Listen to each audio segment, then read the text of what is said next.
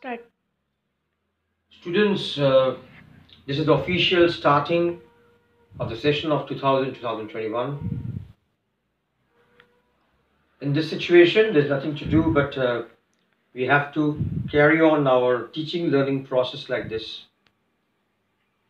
So I would start with a chapter of demand analysis. Demand analysis is the first chapter in class 12 syllabus.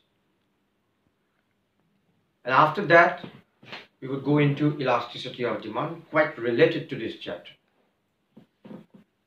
Firstly, I would start in this chapter. It's a very conceptual chapter. What do you mean when we say demand? Now, there is a subtle difference between desire and demand. Desire means a mere wish to have something. A mere wish to have something. And it may be that the required purchasing power is not there with the person. Still, the person wants it, means has a wish to have it. The required purchasing power may not be there. Then it is desire. Whereas when we consider demand, demand is an effective desire. Effective desire means when the desire is backed by, supported by the required purchasing power. The person has a wish to have something, and in order to have that, the required purchasing power, monetary ability to buy it, he or she has it. Then this is called demand. So this is the difference between desire and demand. Next we come to, what do you mean by demand for a commodity? What do you mean by demand for a commodity? Demand for a commodity refers to the quantity of the commodity that is purchased, that is demanded by an individual or by many individuals at a particular price during a particular period of time. Very simple. Quantity of the commodity that is purchased at a particular price during a particular period of time by an individual or by many individuals taken together. This is demand for a commodity.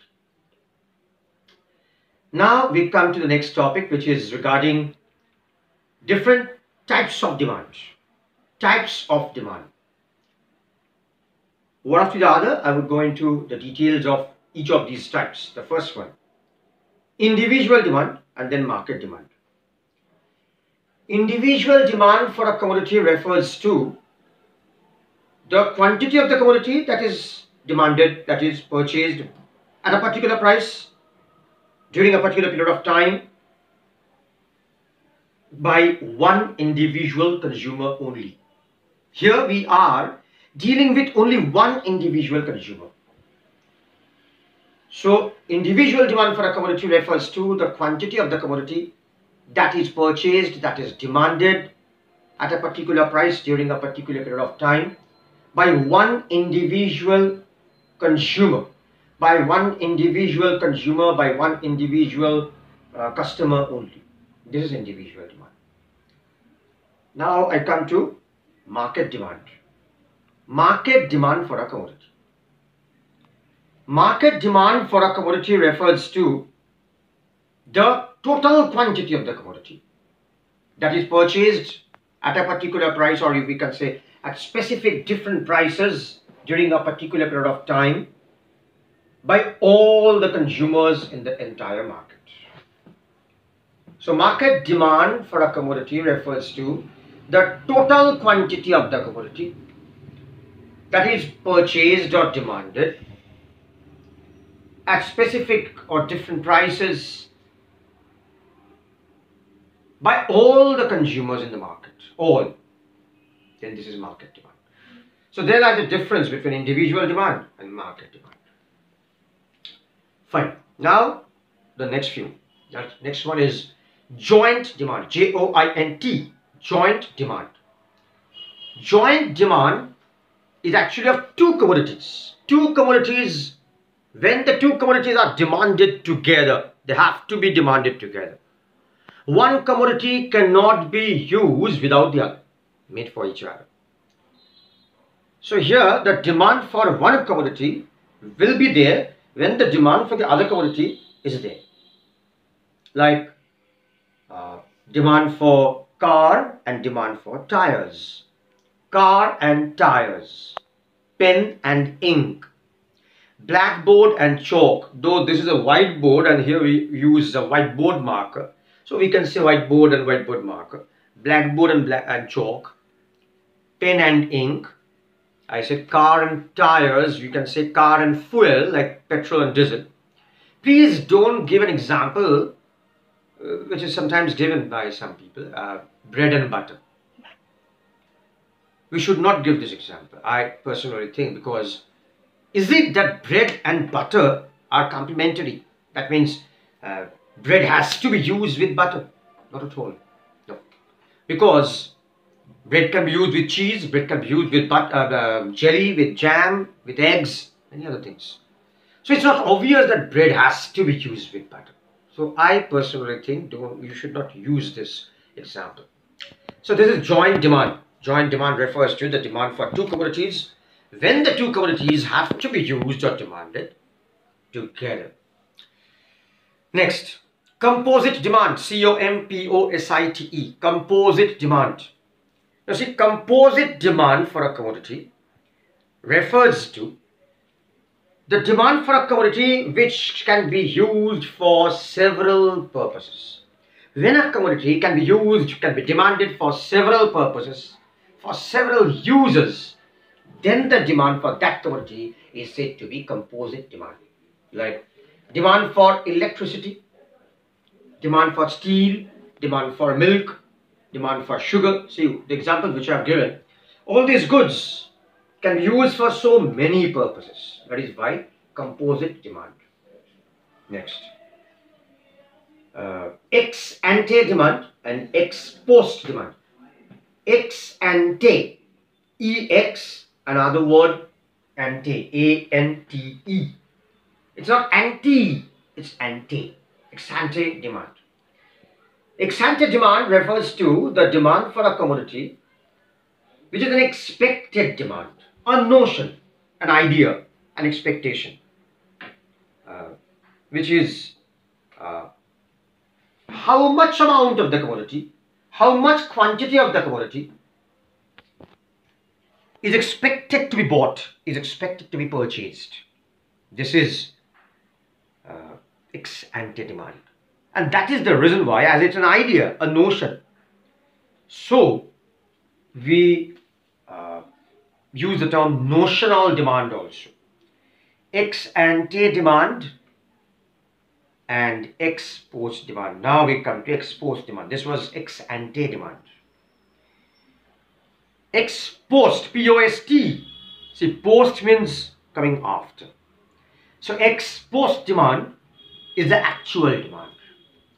Ex post demand is the actual demand for a commodity. So ex ante demand is the expected demand before the actual consumption. And ex post demand is the actual quantity of the commodity which is purchased, which is revealed now. But after the actual consumption, how much of the commodity is purchased actually, that is ex post demand. So this is the difference between ex ante demand and ex post demand. And these are all the types of demand. All the types of demand I have explained. Number one is individual demand, then market demand. Number 3, joint demand. Number 4 is composite demand, and 5 and 6, ex ante demand, ex post demand. Fine. Now I would move into all these come in ISC examination as short questions. Now I would move into a long answers topic, which often come as a 6 marks question. Sometimes they may give 3 marks, but now remember, when you are given a question of 6 marks, you are supposed to write 4 points. And in the points, heading carries half mark, explanation carries 1 mark. Then, for each point, 1.5. How many points we're writing? 4. 4 into 1.5, 6. 4 into 1.5, 6. So you are supposed to write 4 points. Okay. Now, not only 4, I would discuss all the points here, which are the factors determining demand. This is the topic. The topic is factors determining demand, factors affecting demand, factors influencing demand. Or the question can be, explain the main determinants of demand. Determinants. Determinants of demand. Determinants means the factors we determine. Okay. Now let's start. In the answer, the first point is own price of the commodity. The commodity with which we are concerned, own price of that very commodity. We are concerned with that commodity. The own its own price. Now, how does its own price affect the demand? Is very easy. You all know that. When the price of a commodity rises, its quantity demanded falls. When the price of a commodity rises, its quantity demanded falls. And when the price of a commodity falls, its quantity demanded rises. Like when we see, suppose a commodity we often buy a commodity, and the price of that commodity is rising continuously. Day after day we are seeing that the price of the commodity is rising. Then what will be our natural tendency? Our natural tendency here would be to buy less and less amount of that commodity. This is very natural instinct of human beings. And when we see the price of a commodity falling day by day, then we have a tendency to buy it more. We are encouraged to buy more. We have a tendency to buy more. Thus, the bottom line here is price rises, demand falls. Price falls, demand rises. First one. Number 2. Second determinant of demand is income of the consumer. Income of the consumer. Now, while discussing this factor, income of the consumer, how does income of the consumer affect the demand for a commodity? In order to discuss this, in order to explain this, we have to categorize the goods into 3 categories. We have to categorize the goods into 3 categories. First, category A. Mostly the goods that we consume, normally, generally, usually. These goods are such that when the income of the consumer increases, the demand for the commodity also increases. Income increases, demand increases. Normally this happens. And that is why these goods are called normal goods. Mind it, normal goods. Example, any example you can give. Furniture, electronic goods, garments, stationery goods, cosmetic goods, most of the food items, all these are examples. This is first category. Second category now. Second category. There are certain goods, though few in number, but there are certain goods in which case when income of the consumer increases, the demand falls. When income of the consumer increases, the demand falls. Really, this happens. And these goods are called inferior goods. These goods are called inferior goods. Example. In Frank's textbook, the example which is given is maize. M-A-I-Z-E. Maize. In some other books, some other examples are also given, like jaggery or molasses or gur. Another example is vanaspati. That is what we colloquially know as dalda. That is actually vanaspati. So these are examples. It can be maize, jawar, bajra, ragi. These can be examples. In Frank's textbook, they have given example maize. This happens. Suppose not in Bengal actually. In Bengal, maize is not a very common food item. But in Madhya Pradesh, in Gujarat, in some other states, I've got this information. I've come to know about this. That in those states, when a family is poor, then they consume a lot of maize and jawar, bajra, ragi, these, because they cannot afford to buy more of rice and wheat. But when this family gradually grows richer and richer, their income is rising, their income earning is rising, Then they reduce the consumption of maize globally and they increase the consumption of rice and wheat. This happens. So we find maize, the consumption, the demand for maize decreases when the income of the consumer increases. So these goods are called inferior goods. Next. Third category, these goods we call, the third category goods we call inexpensive necessities. Inexpensive necessities. What do you mean by inexpensive? Very cheap, very less costly. Very cheap, very less costly. Necessities, very essential goods in our life. Very essential goods in our life. Like matchboxes, salt, safety pins, candles, needles, etc. See, these goods, the examples which I have given, these goods are very cheap. Very cheap. But these goods are very, very essential in our life. Now, what happens is, initially, when the family is poor, then the family man is buying very, very less amount of these goods. Now, when the income of the consumer is increasing a little, initially, when the income increases, then the demand for that commodity, that very commodity, the demand, increases to a little extent. Increases to a little extent. But up to a certain level. Then after that level is crossed, even if the income increases furthermore, the demand remains constant. Okay, be sure. Initially, when the income increases, the demand increases to a little extent. But after a certain level, even if the income increases furthermore, the demand remains unchanged, the demand remains constant. This happens. So this is all about the second factor determining demand, which is income of the consumer. Now I come to the third point. Third point. Taste and preference of the consumer. T-A-S-T-E. Taste and preference of the consumers. It's very obvious when people's taste and preference, moves in favor of a particular commodity, then the demand for that commodity will automatically rise. And if people's taste and preference decline from a commodity, move away from a particular commodity, then its demand will fall. Like, for example, I'm giving an example, a very practical example.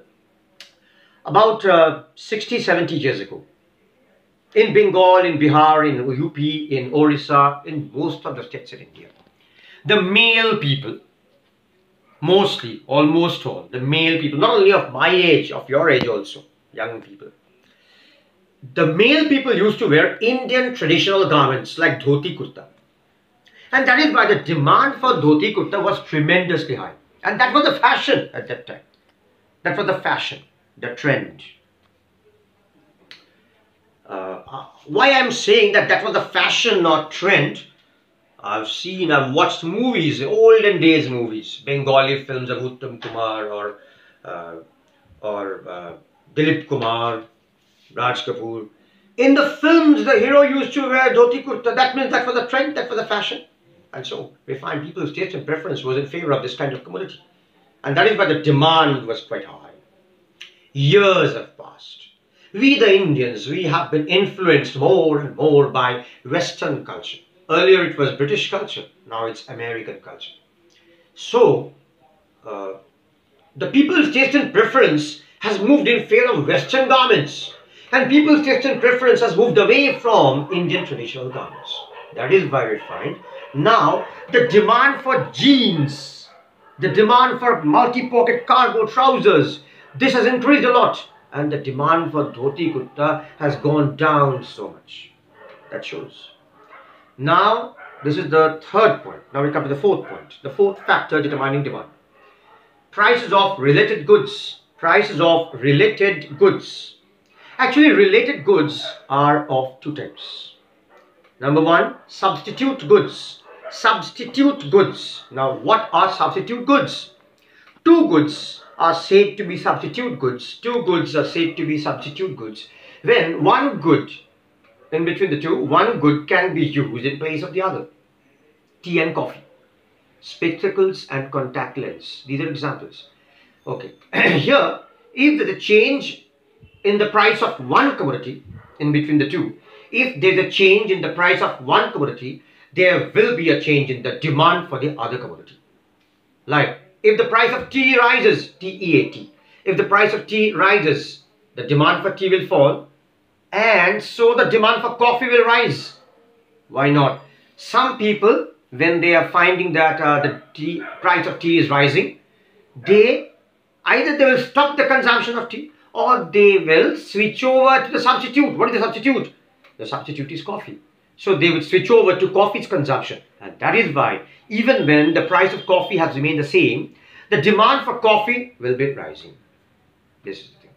So this is the first. I said related goods are of two types. This is the first type. Second type. The second type is complementary goods, or we can say complements. Complementary goods or complements. See, two goods are said to be complementary goods or complements when both the goods have to be demanded jointly. A few minutes ago I said joint demand, that's same thing. When two goods have to be used together, made for each other, one has to be used along with the other one. One cannot be used without the other one. Then the demand is called joint demand, and the two goods are called complementary goods. Car and tires, car and fuel, pen and ink, these are. Now, here also, if there's a change in the price of one good, there will be a change in the demand for the other good.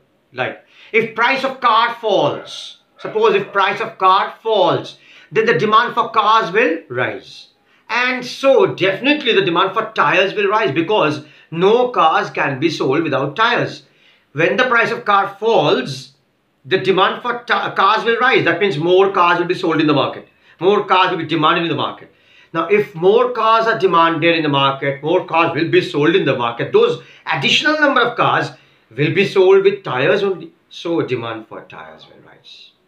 So, this is the fourth factor, prices of related goods. Now, we come to the fifth factor, number 5.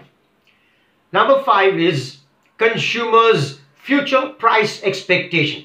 Consumers' future price expectation. You will be able to understand this very clearly, I think, if I give an example to illustrate this.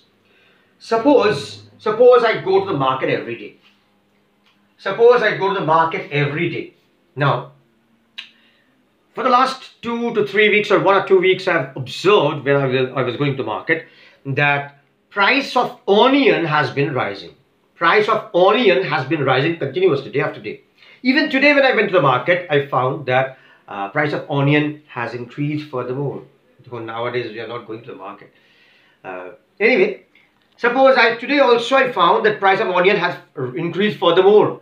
Then, if I observed in the last few weeks the price of onion has increased, even today it has increased furthermore, I as a consumer may expect that the price of onion would rise furthermore in the near future. Like in the next 1 or 2 weeks, next 7 days or 10 days later, the price of onion would rise furthermore. If I as a consumer have this kind of expectation, then what would be I doing? What would I do? What would be my reaction? Shall I buy more at present or shall I buy less? Obviously more. If I'm expecting that in the near future the price will rise furthermore, then I should buy more. I will be buying more at present. Because if I wait, if I don't buy more, larger amount, then after 2 days, after 7 days, after 10 days, if I wait and then buy, I will have to spend more. Who wants to spend more, man? No one wants to spend more. Everybody wants to save more and spend less. And that is why here we find if the consumer's expectation regarding the future price of a commodity is such that the price is going to rise in the near future, then at present the demand would be more. Opposite is also true. If in the present time the expectation regarding the future price of a commodity is such that in the near future the price would rise, would fall furthermore, it would fall. There would be a fall in the price in the near future. Then at present I would buy less. A consumer, a sensible consumer would buy less at present. Because I am expecting that in the near future the price would fall. I should wait then. I should wait. When the price will fall furthermore, then I can buy more. So at present, the demand will be less. So this is how future price expectation of the consumer regarding the future price of the commodity affects the demand. Next, consumers credit facility. The next point is consumers credit facility. Now, what do you mean by credit facility? Credit facility means availability of loans. Availability of loans. Now, it's very obvious. If in the market, if in the economy or the society, more loans are available, more and more easy availability of credit facilities is there, then demand for many commodities will be rising, will be increasing. People would demand something more, which they did not expect, did not dream of buying or demanding earlier. Like, for example, it's not only an example, it's bare truth, it's a fact, that in the last 15 years or so, in India, the demand for cars has increased a lot. You know why? Because in the last 15 years, in India, 15 or 20 years, in the last 15 to 20 years, the demand for cars has increased something tremendously, because in the last 15 years, the availability of loans is quite easy for us. Loans are given, car loans are given. As loans are given so easily, so we are buying more and more cars. A person who did not imagine of buying a car in his lifetime, he is now buying a car. So this is consumers' credit facility, how it affects demand for a commodity. The next one, size and composition of population. Size and composition of population. First size, then composition. Size is very easy. Size of the population means total number of people in the country. Total number of people in the country. If total number of people in the country increases, demand for many commodities will increase. If demand for if the total population decreases, total number of people decreases, then demand for many commodities will decrease. This is size. Now composition. Actually, there can be age composition, there can be sex composition. First, age composition. Age composition.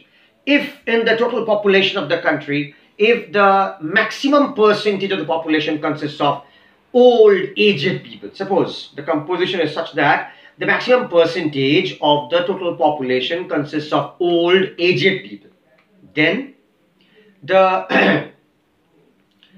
demand for those commodities will be more, which are more commonly used by old aged people, like walking sticks, like false tooth.